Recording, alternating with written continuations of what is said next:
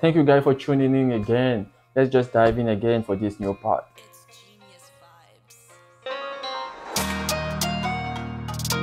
Okay, now I'm gonna show you how I put my bass in, like whether it's 808 or just a synth bass. So I'm gonna start with like with an 808. Same process.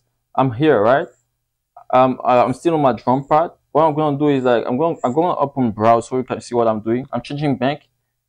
So I'm going back to an empty bank. So I wanna load something on this bank. But before doing so, I'm gonna go on browse and try to find what I'm trying to load. Okay. So I'm just gonna go back here. I'm on 808 here. I'm on inside. Let me see.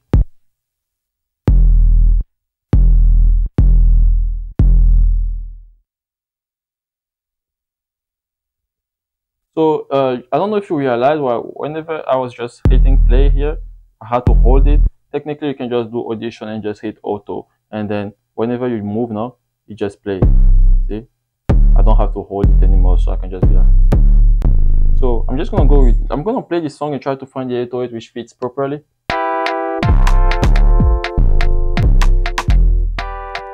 Kind of like this. So I'm just gonna load this. It's loaded. So I'm going back to sample and assign. It's already loaded on it because I already chose the sample I was trying to load it on. Okay. So now I'm gonna do is what I'm gonna do here. I'm gonna go back to main. I'm still on my drum. Okay. I have multiple ways to play my 808. I can either do 16 level. Okay.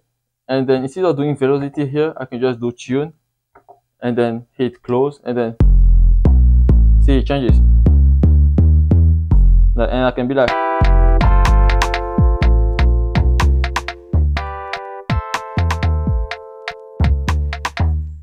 That's one way, but this is not the way I'm looking for. So I'm just, and one thing about this way, I'm just gonna record so that you understand. When you do overdub and you see it hit, record.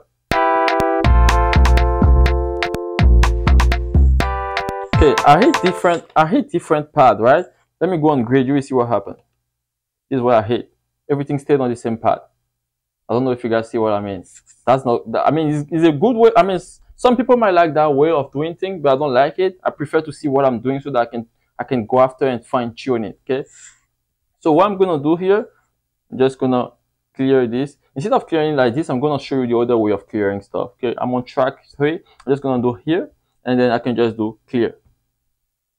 Boom, clear. If I go back to grid, is empty. Okay, that's another way of cleaning. You can on MPC one, you can also hit erase here, and that will clear it off. Okay, so what I'm gonna do now is like what I wanted to do is I'm going back to my browse. So I'm going back on bank B. Okay, what I'm gonna do now is like I go on program edit here. It shows me all this stuff. Like I can go on sample. I just want to make sure my 808 is in key. So currently this 808 is in E. I want it to be in C. There we go. Now it's in C. Is in key, and when you hit this, it creates a key group which transform this sample as like a piano. Like you can play each different note and see what you're doing and then change it up. So I'm just gonna hit this, boom. So that's done. See, it moved from a drum to this, which is the key group. So now I have a okay. Now I have my 808 and I can put it on my scale mode. Now my scale mode is back. Instead of leaving my scale mode on chord, this time I'm just gonna hit note. And then another thing I like to do on the 808 is that I go to program edit, I change it, I go on global, I change it from polyphonic to mono, so that whenever I hit 2 808 at the same time, it doesn't hit trigger both together. But if it was in poly, it's not too great. So I put it on mono, I go back here. Now I'm gonna try to find my 808 pattern.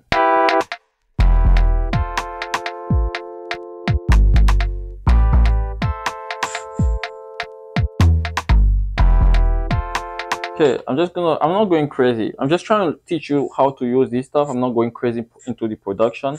Let's just record this.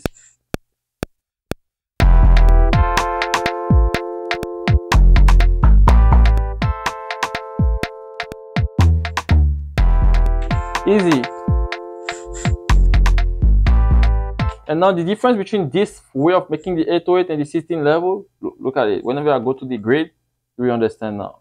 Just gonna pinch it. See, I can see everything I played. And then if I wanna tweak it, like let's say I want to move this down or this up, I can do it easy.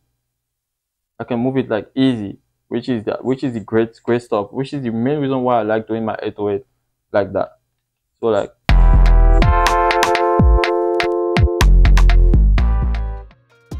thank you so much for watching this video. See you tomorrow for the next part.